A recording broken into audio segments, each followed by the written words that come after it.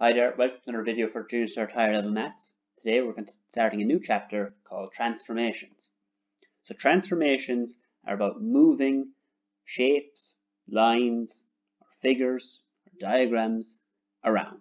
So either you move it from one point to another, or you might rotate it, or you might flip it, get a mirror image of it, or anything to do with symmetry. That's all in transformations. So you're transforming it from one place to another. The original figure you start off with is called the object. So you start with an object, and then once you move it or rotate it or do something to it, you get what's called the image. So the image is where it ends up. Just like if you're looking into a mirror, you are the object and the image is what's appearing in the mirror.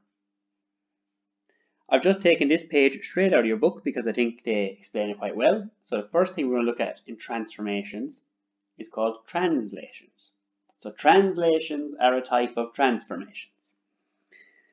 A translation is a movement in a straight line. It may also be described as a sliding movement. The shape A on the left has been moved in the direction PQ and by a distance equal to the distance PQ. The translation PQ is written as PQ with an arrow over the top of it. So that means the translation that goes from P to Q. So if we look at this a bit closer, I'll get my ruler. You can see that the point P is after traveling up to Q.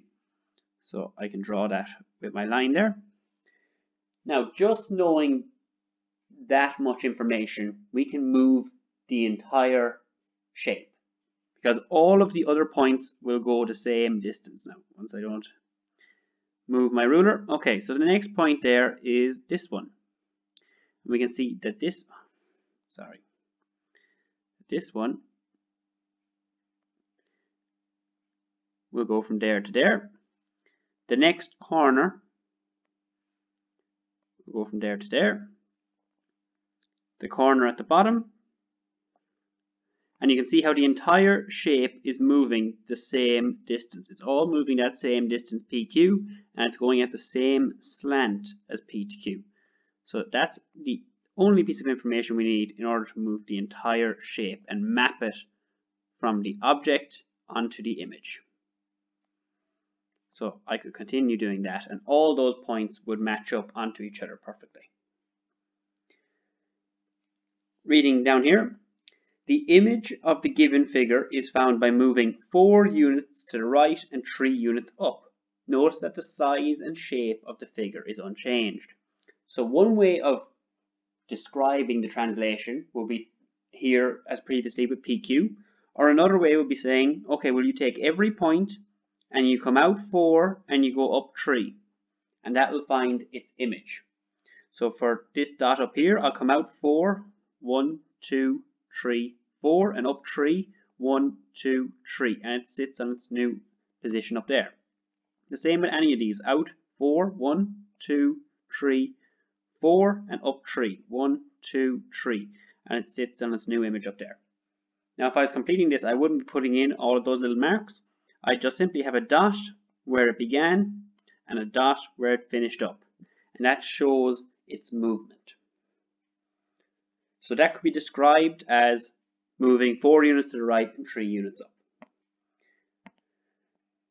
Another way of describing it will be here, there's a line segment and it is moved under the translation T.